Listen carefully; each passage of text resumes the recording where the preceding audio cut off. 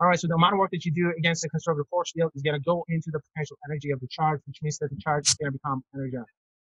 All right, so that is the concept that you guys kind of get, except when I change the scenario, you guys kind of get confused. And then I will kind of trick you time and time again, and then I will point out the fact that you already know the answer. All right, so we actually went over the answer a number of times. But every time I change the scenario, you guys will get slightly confused. So this is a good practice. All right, take a look at the negative charge. Notice that this negative charge is placed right next to the negatively charged region, this plate. Okay, what kind of potential energy does this charge have? Is it high or is it low? Okay, you kind of, this kind of trick question, you kind of know the answer. Okay, so very good. Now this charge, negative charge placed right next to a negatively charged plate, is going to have high potential energy. So justify as to why it's going to have high potential energy. Because it's also a negative charge and that plate is negatively charged, so they're going to want to repel each other. Okay, very good. So you have to do work to get the conservative force field. Very good. I'm going to give you 5 points for that one. So that's the correct explanation. All right. Now this next stuff. This says, notice that the plate at point A. Okay, so VA, this is the potential of the positive charge plate. Notice that it says high potential for this one. And for the negative charge plate, it says low potential. All right. What does that even mean? Why is it that this is high potential, this is low potential? What's the meaning of potential if that's the case? Okay, so at this point, I'm looking for an interpretation from your side. We haven't really discussed this within this context. We're dealing with potential difference. Potential difference is, what does it mean? When we say potential, we mean the amount of energy stored within the electric field between the opposite charge regions. But why do we say this is high potential, this is low potential? What makes it this a high potential? What makes this a low potential? What's the meaning of it? All right, one thing that I want you to notice before we have a formal discussion. Notice that the high potential is associated with positively charged region and the low potential is associated with negatively charged region. All right, so just in your minds, I want you guys to make that connection. So high potential is associated with the positive charged region and low potential is associated with the negatively charged region. So what is that supposed to mean? This is something that we have to circle back to after we come up with a gravitational analogy. Someone is about to say something. Is it the potential to do work? All right, so potential is the potential is the amount of energy stored per charge within the electric field. For now, that's the definition we will go with. And I'm going to give you 2 points for that comment. All right, so to oppositely charged regions inside a capacitor, this is a parallel plate capacitor. Notice that one region is positive charge, the second region is negative charge. Uniform charge distribution is assumed, which means that the strength of the electric field is constant within that region. You drop a charge in it, the charge becomes energized. You free the charge, now that potential energy turns into kinetic, which means that it's going to have predictable speed. Predictable. So if you place a charge inside a region of potential, meaning that inside a region where the energy is stored within the strength within the electric field, which means that the energy is going to get transferred to the charge. So which means that the charge now is energized. All right, this is like the 10th or 20th time I'm going over it. Hopefully one time it's just going to resonate with you.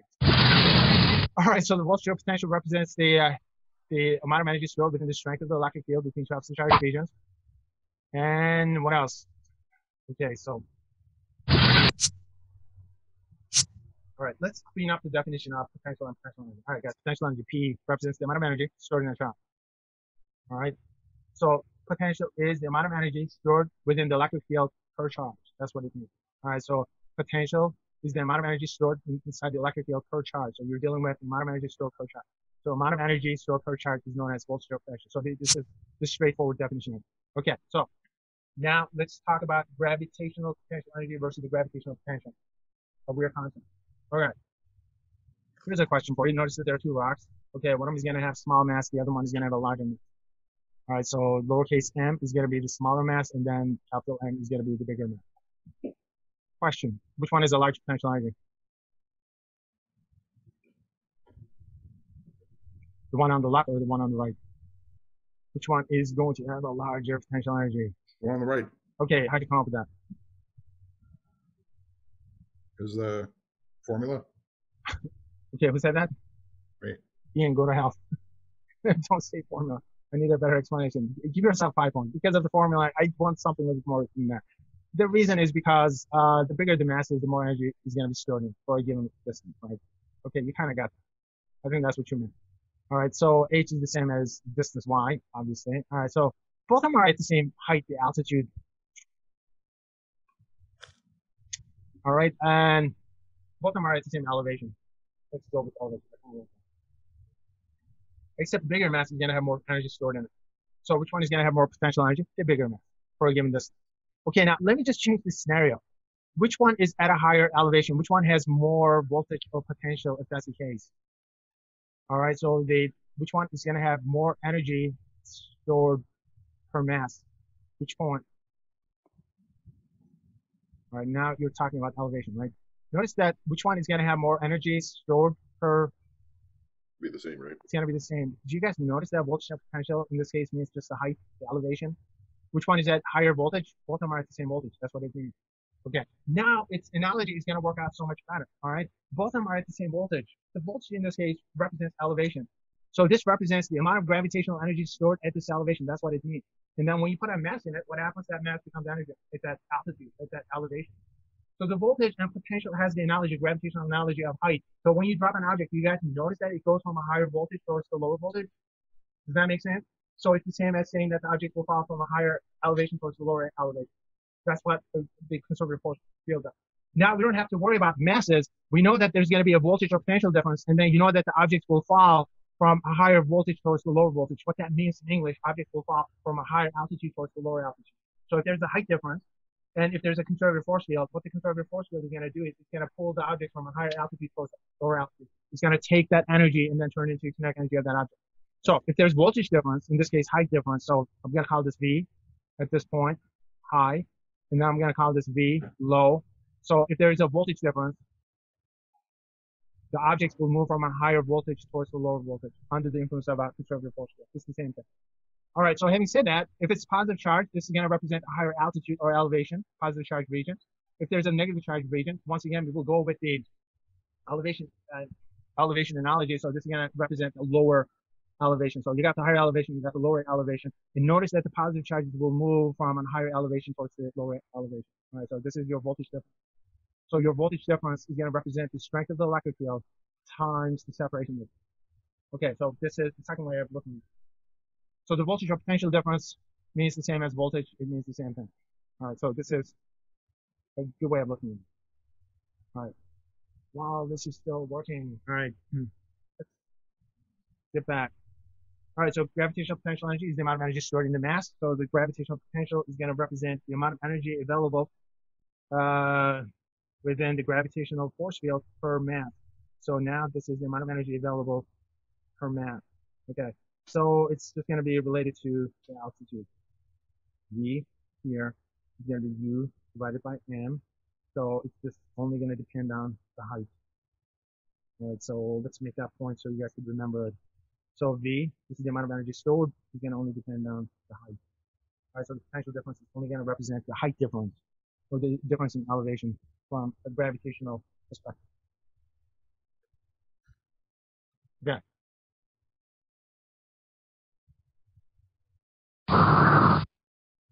Okay, guys, whenever you're ready, just jump in. I'll give you 5 points. It's A. Hey, Yeah, the best I also answer agree. is those are you guys who contribute. Give yourself 5 points. So that's the amount of energy available for you to charge. The rest of you guys, if you pick A, give yourself 2 points on that. All right, so gravitational voltage or potential is related to the height difference. It's related to height, altitude, height, elevation, or whatever. Okay, one of the things that I want you to notice that, all right, every single point here is going to be at the same altitude. So this plane that you're looking at, let's identify the plane. This plane that you, okay, cool. You did a really good job with that one.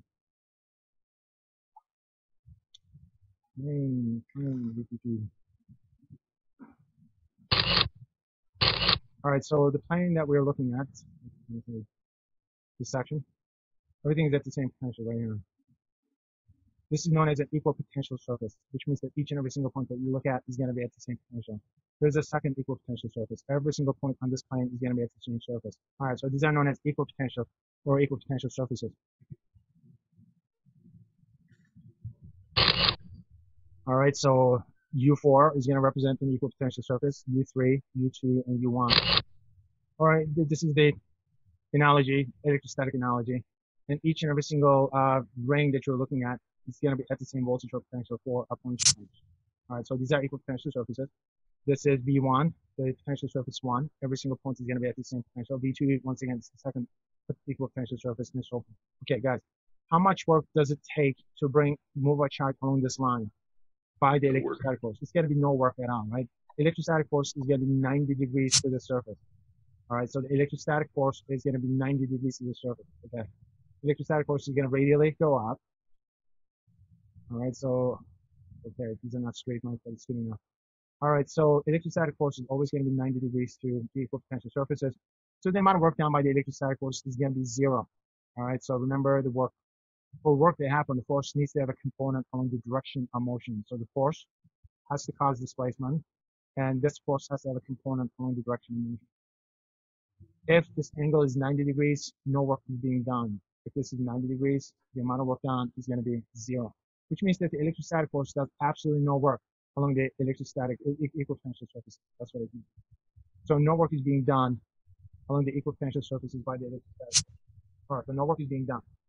All right, the amount of work done, this requires a work being done, moving the charge in this direction, but the path of motion doesn't matter.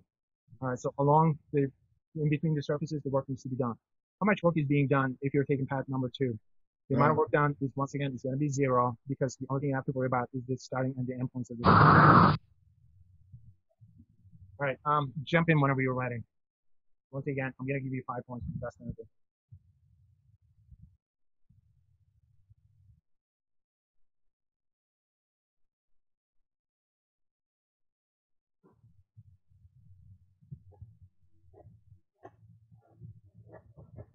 A. I agree. A.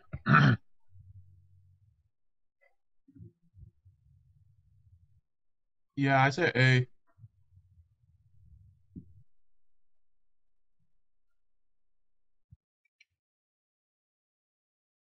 All right, so those of you guys who picked A, I'll give you 2 points for that one. A is not the best answer.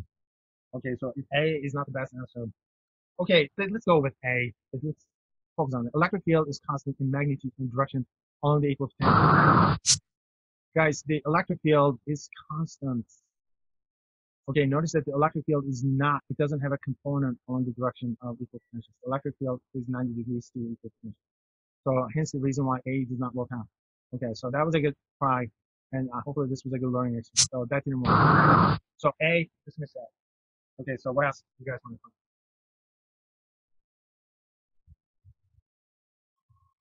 B.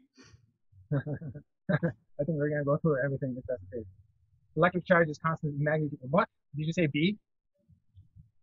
Did you guys say B or D? I was thinking maybe D, like as in dog. D as in dog. Did you say D as in dog? Okay, make an argument. Well, in equal potential lines, it's like I'm gonna assume the potential of energy is like the same throughout. I would assume. So Guys, along these lines, the charges are free to move without getting energized, right? All right, along the equal potential lines, the charges can move. The electric field is not going to do any work on them, so there's no reason for these charges to speed up or slow down or change direction, so they're not going to get energized. So D is the best answer. So charge may be moved at constant speed without any work against electric force. So electric field has no components, so it's not going to do any work on these charges. All right, what is it that I'm interested in here? I don't like. Okay, so the thundercloud to the ground. So this is the typical voltage difference. This is going to be 100 million volts. Okay, so that's interesting. Inside the TV tube, that's going to be 10,000 volts. Okay, what else is interesting? Our car's battery is 12 volts. I think everybody knows that. Flashlight battery, 1.5. And high power lines. Okay, this is about 1 million to 100 million, 100,000 to 1 million. That's what we're looking at. All right, so this